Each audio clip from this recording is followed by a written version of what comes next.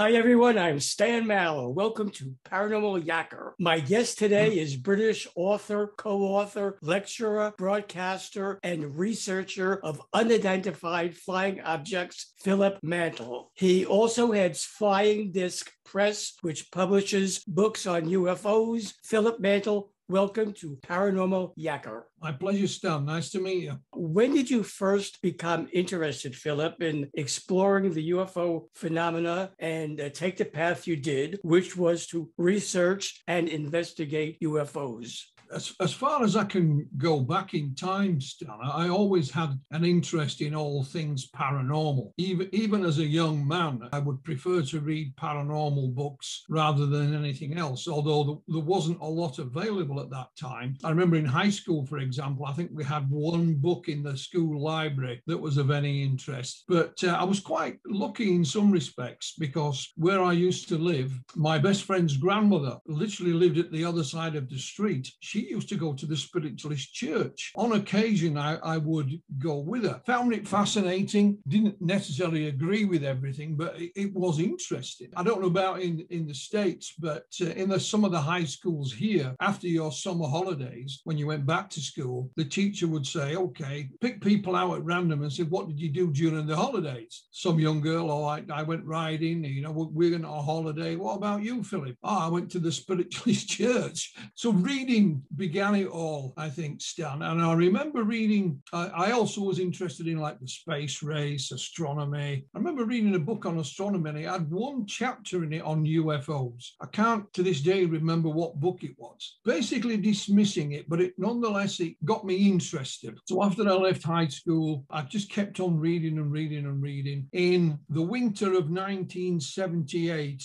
over into 1979, I worked in what was then West Germany for a few months. Couldn't speak the language, Stan, so I asked my mum to send me some books, and somehow she managed to get hold of a large quantity of paperback UFO books. So I would sit there and read them on an evening because I couldn't understand a word on the German television. So by the time I returned home in May 1979, the bug had got hold of me, really had. And just by chance, I used to live, I live in the north of England, just outside of a city called Leeds. We're about 60 miles from Liverpool, probably a better known city. But Leeds has its own evening newspaper. It's called the Yorkshire Evening Post. And my aunt, who lived round the corner, brought me a copy of it round one evening. And there was a small advert. I live in the county of West Yorkshire, and it was for the formation of the Yorkshire UFO Society. They were staging a meeting that coming Sunday in the city of Leeds. So I thought, this is for me. So I got on the bus. I didn't drive in those days, went into Leeds, found this location, and the Yorkshire UFO Society was set up by two brothers, Graham and Mark Birdsall. They put on a presentation that obviously been involved a few years already, and that was it, Stan. I was well and truly hooked, and I never looked back.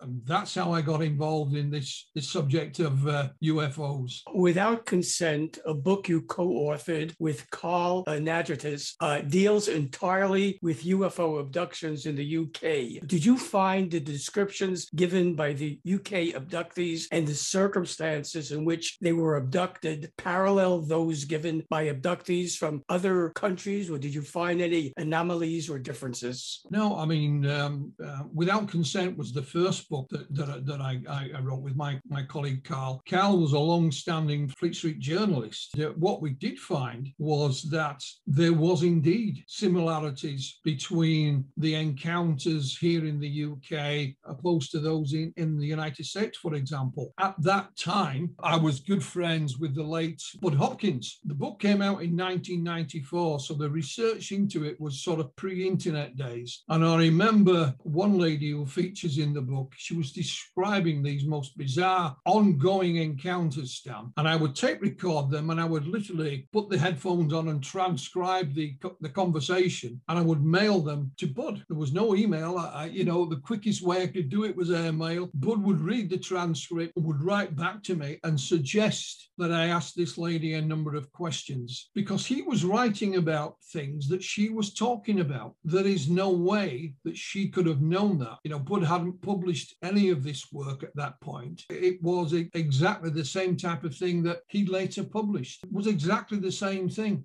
In your book, Roswell Alien Autopsy, the truth behind the film that shocked the world, and it did indeed shock the world when it surfaced in 1995. I remember that well. You do a great job of examining the truths and lies behind the alien autopsy film. To cut to the chase, Philip, what in the film is true, what is not true, and what could be a maybe? There's no if, buts, or maybes in it at all, Stan. It's all fake. The alien autopsy film as we know it is actually made up of 5 separate and different films, and not a lot of people are aware of that. The first piece of film that I have literally just posted online today, although it's been around since day one, is called the tent footage. The man who owned all this film, Ray Santilli, claims that this dark black and white footage, it goes for about 9 or 10 minutes, Stan, was the aliens in the desert, and they were put in a field tent before being shipped to wherever, and they were being examined. So that's the first piece of film. There's no soundtrack. There's too many white coats. There's a creature on a bench with a white sheet over it. And he showed that to me, and he gave me a copy of it, believe it or not, on VHS. For what I don't know why I haven't done it before, but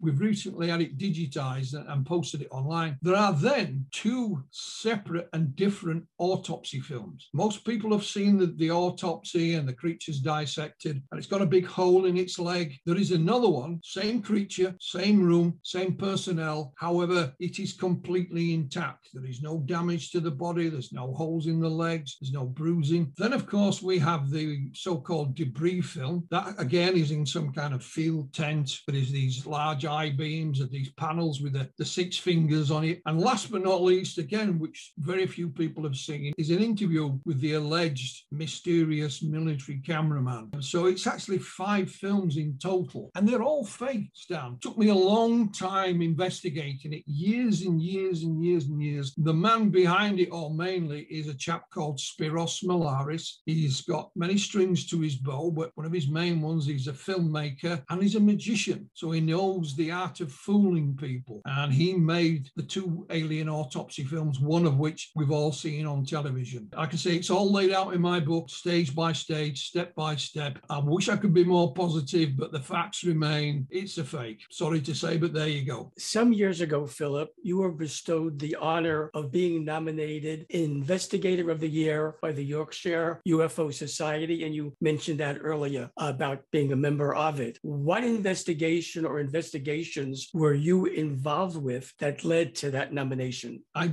was just in the right place at the right time, Stan. I joined the Yorkshire UFO Society in 1979. For about 6 months, we used to have monthly meetings. I would go and listen to the presentations, buy more books, of course, and I would soak it up like a sponge. In the north of the county, in North Yorkshire, we have an area called the Yorkshire Dales National Park, beautiful part of the world. And for whatever reason, some of the locations in and around the market town of Skipton in the Yorkshire Dales started having a lot of sightings. This is a sparsely populated place once you get out of the town, Stan. Beautiful moors, not so beautiful when it's raining, of course.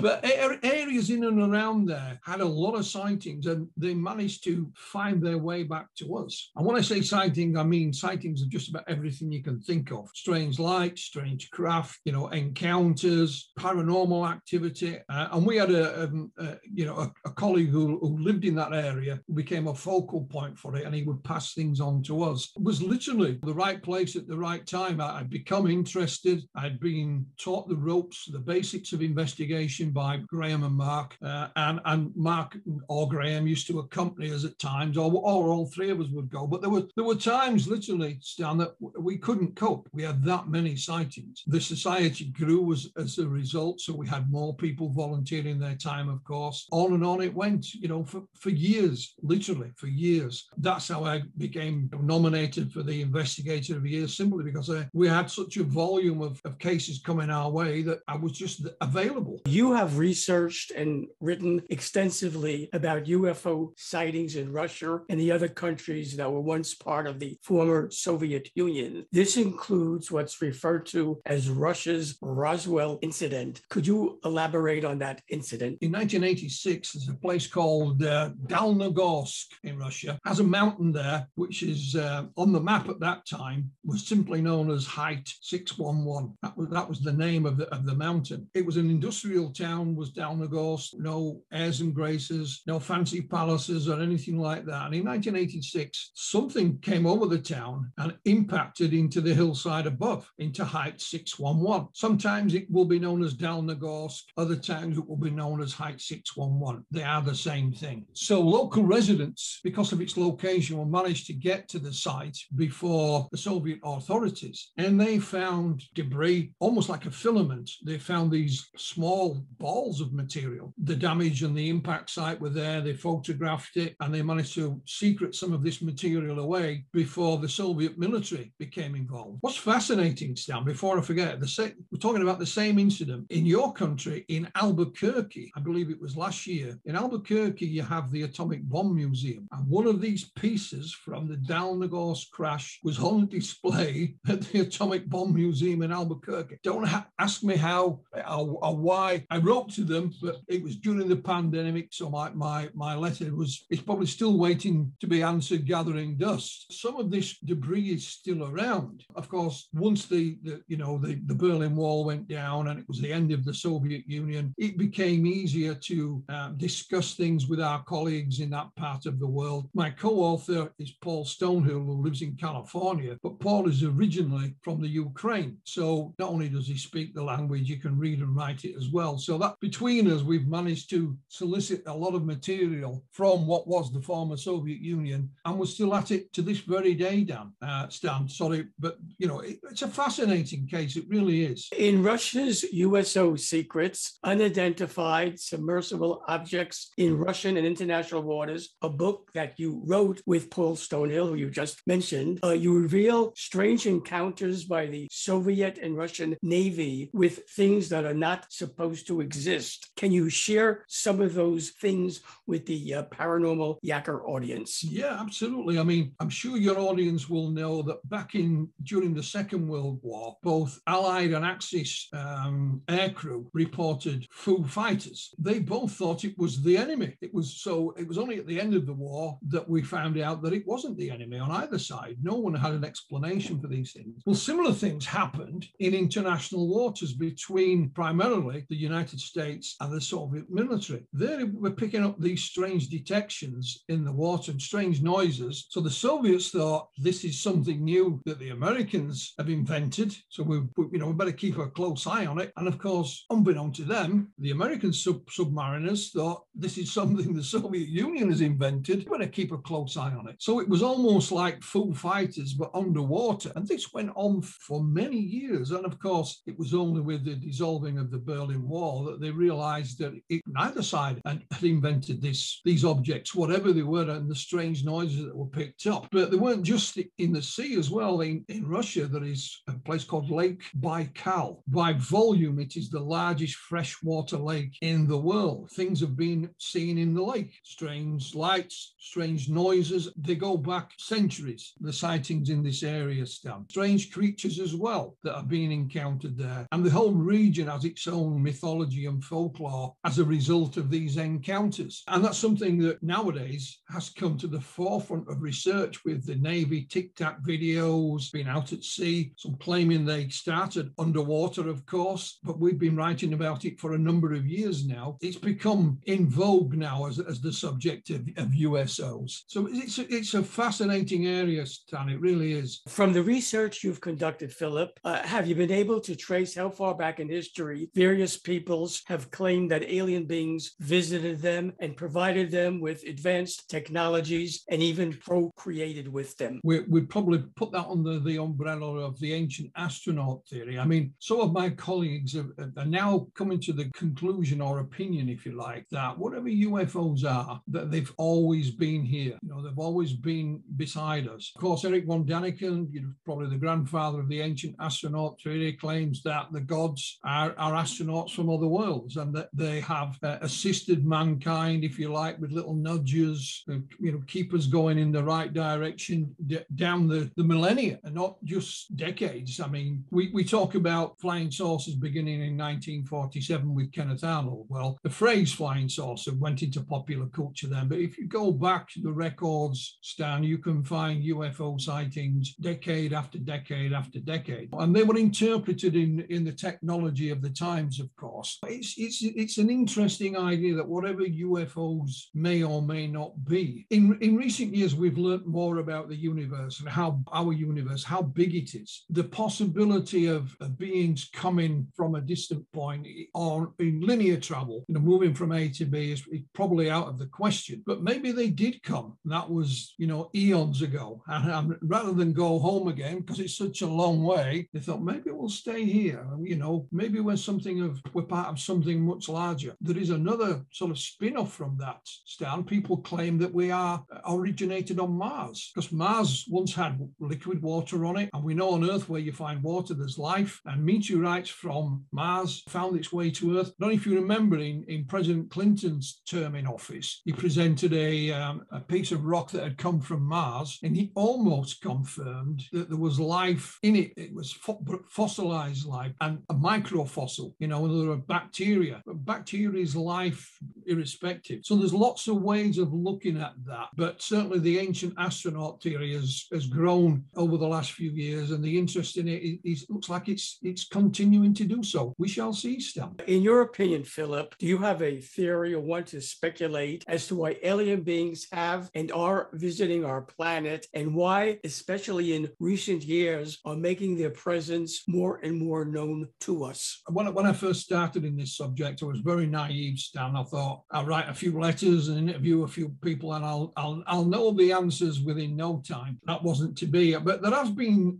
times in my life where I thought, I know what's going on here, and I think I finally got an angle on it, and then something would happen and that would knock it all into touch. It wouldn't be right. What is interesting, I'm not saying it's right or it's wrong, but I published 2 books by a Romanian. It's Dr. Dan Farkas. The first one was simple, UFOs over Romania. It was like a potted history of UFO sightings in Romania. Fascinating book. Dan then went on to write another book, and it's not a huge, great tome. It's called Hypercivilizations. Dan's theory in this is that, yes, we are being visited by beings from another world. However, on the evolutionary scale, they're not a few thousand years in advance of us, Stan, possibly millions or tens of millions of years. Therefore, we as a species, mankind, simply are not capable of understanding them. We're too dumb, And it gives the analogy, if you take a television set or a flat screen and put it in an ant's nest, the ants will know it's there. They'll be able to crawl all over it and feel it. The soldier ants may even attack it, and if they could get in the back of it, they'll find something entirely different. But never in a zillion years will they be able to figure out where it came from, what its purpose is, and how it was made, who made it. The same kind of questions we're asking about the UFO phenomenon. I think we can all be positive that the phenomenon is real.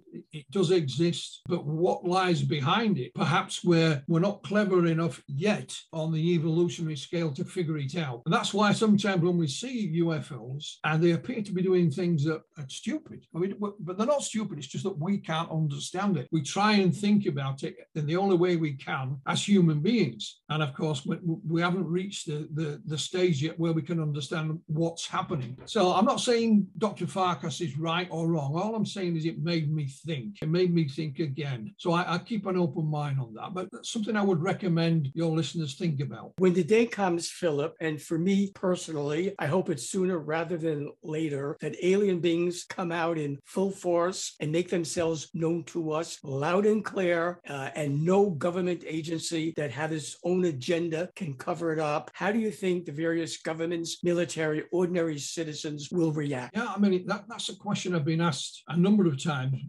I would say more by journalists than by UFO researchers. Let's assume disclosures happened yesterday, last week, but it's recently happened. doesn't alter the fact that I still got to pay my electricity bill. You know, I still have to walk my dog. If I had a daytime job, a proper job, I'd still have to go to work in the morning, still got to cook my dinner tonight. And we have to remember there's parts of the world, Stan, that are not linked to the West. They don't have cell phones and computers, and they don't even have electricity. And they would not know anything about it whatsoever. So their life will go on just the same as it has done for centuries. And then, the way the world is today and the world that we live in, certainly in the West, depending on which TV channel you watch, yeah, I can see you smiling. You would say, yes, I believe it, or no, it was shown on that channel. That's nonsense. You know, it's disinformation or fake news. And we'd have all that. It would depend on you as an individual rather than us as a race, and on how you accepted it. Would the financial institutions crash? I doubt it. I'm sure they'd find a way of making money out of it somewhere along the line, Stan. Nothing wrong with that. Would the religious institutions collapse? No, because as far as they're concerned, God created the heavens and earth. If beings are coming from some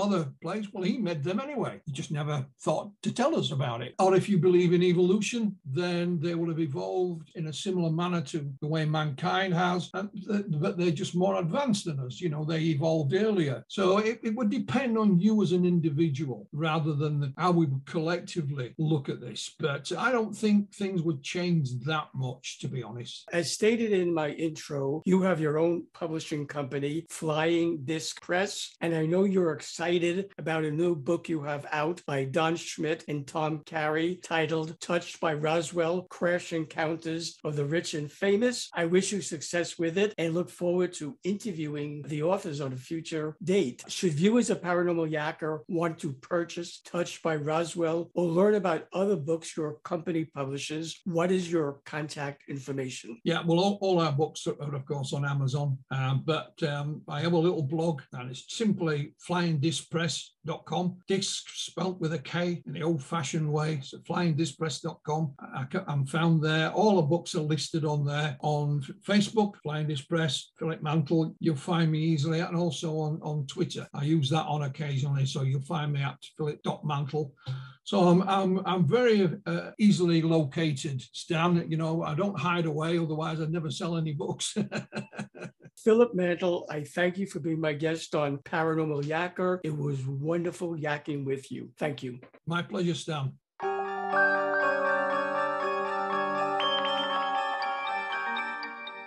Hi, everyone. I'm Stan Mallow, the Paranormal Yacker. I hope you enjoyed the interview you just watched. To be sure you don't miss any interviews on my free YouTube channel, all you have to do is press the subscribe button on your screen.